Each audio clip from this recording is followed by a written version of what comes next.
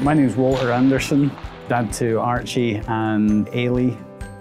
About a year and a half ago, Ailey got her diagnosis.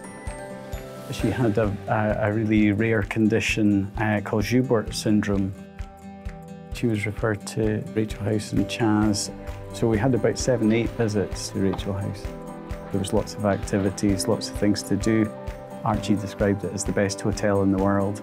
Archie, come sit, buddy, come hang out. We were on a visit to Rachel House and we spoke to Anne, and she had asked us if we had ever been to the ice hockey. So we got the opportunity to come down to the ice rink here. The players came up last Christmas and we met them, and that kind of cemented the relationship. That was when Ailey was still with us. We've been back several times since then. Can you come in the room? During the game, there was a couple of kids asking him that were sitting close to us, and he was saying, it was me that dropped the puck at the start, so he was really proud of that. Ailey passed away in April, and still, Archie's part of the sibling group at Rachel House. So the care and the support really is ongoing.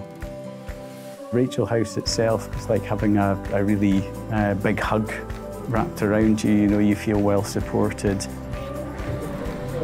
Did you get off school today to come see this? Yeah. They're very person-centred. I mean, just an incredible wraparound support. How you doing, Archie? Yes. Are all the guys nice? Yeah, they're pretty nice. Some stuff. They cover all your needs, but in just a lovely setting. It really is relaxing and, respite for us. They'll let you drop some sneak attacks. The charity work that goes on behind the scenes, the linking with Fife flyers, the fundraising, that's what makes it happen. This is my homework. You often feel that you're alone in this journey, and we found out that we weren't.